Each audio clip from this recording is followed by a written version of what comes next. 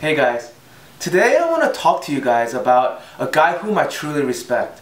His name is Masayoshi Son, or Masa for short. He holds a world record for losing the most amount of money in a given year.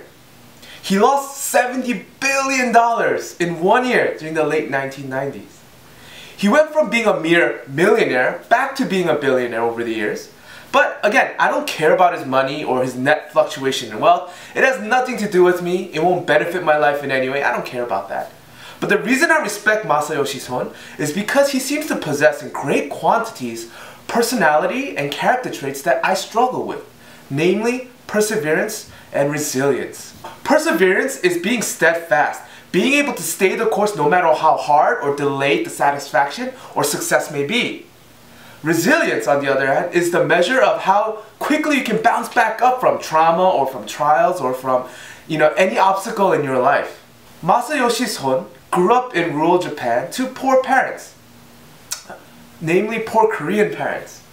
And growing up in Japan to ethnically Korean parents, he had an identity crisis when he was a young child. And I had a similar identity crisis. I was an Asian American, and I always had to struggle with my trying to choose sides, right? Like, am I more Asian? Am I more American? Right? At home, I would speak Korean, I would eat Korean food, and live in this bubble of Korean culture. But when I go to school or when I go meet my friends, my teacher, it was in an American setting. Now, Masayoshi Son took this crisis as an opportunity to really examine who he was and how he wanted to portray his life to the outside world. He determined that there was no nation or ethnic group that can really define him. At such a young age, he discovered that he can only define himself, that he can only create his own culture. It is only now in my late 20s that I realized that's true.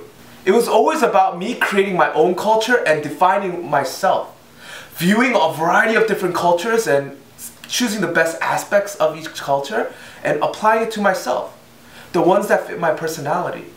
Another thing that I'm impressed by Masayoshi Son and that I admire him for is at the young age of 13 and 14, he secured a meeting with then President and CEO of McDonald's Japan. When you're 13 or 14 and you don't have connections, how would you secure a meeting with the CEO? Let alone any large corporation that has thousands of employees. Why would he or she make time for you? And I'm willing to bet it was his consistent effort, persistence, and a little bit of luck that really played into securing a meeting with then President and CEO of McDonald's Japan, Den Fujita. Den Fujita gives young Masa advice that marks a turning point in young Masa's life. Den Fujita tells young Masa, go study English and go study computer science in the United States. And young Masa takes that advice and decides to go. It is only in my late 20s that I finally spoke to my parents about what I wanted to do with my life. And it was not working in a job that I did not really like. The first thing my mom said to me was, how are you gonna buy a house? Or my dad was like, no, don't try to make any noise. Just get a quiet, good, small job, live in a quiet part of the world, and live quietly. Because I respect my parents and love my parents, of course I want to please them, right? But I knew that I cannot do what they wanted me to do. To live quietly, and there's nothing wrong with that, but it's not just me, it's not me. But Masa did this at the age of 13 and 14. And from this I take inspiration. Young Masa goes to the United States and he studies computer science. Now, he returns to Japan and finally gets an idea to create a company called SoftBank. Little after a year or his daughter was born, Masa became terribly ill. Now his doctor told him that he might not have long to live. Your daughter was just born. You wanted to build a company that represents your philosophy, and you did. I bet there was nothing as emotionally challenging as him lying in that hospital bed knowing that everything he built and he ran towards, he's gonna lose. Not because someone tried to steal it from him, but because of his health. It is during this time I think that Masayoshi really became Masayoshi 3.0. 2.0 would be when he met Den Fujita and went to the United States. after gaining everything, he had to learn to let everything go.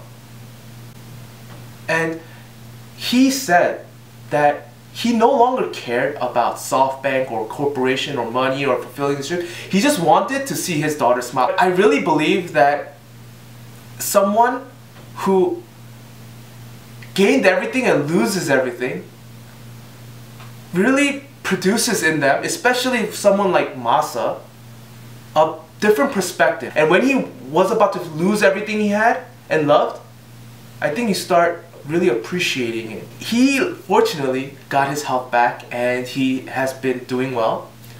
Having gone through all that, he's not afraid to just be himself and to express himself and define himself to the world. That is something I want to do and I'm working and striving towards. Thank you, Masayoshi, for being strong. Thank you, Masayoshi, for persevering and being resilient. And Masayoshi, if you're watching this, I hope you give me a call. I want to interview you personally on camera and really find out more about you. Thank you.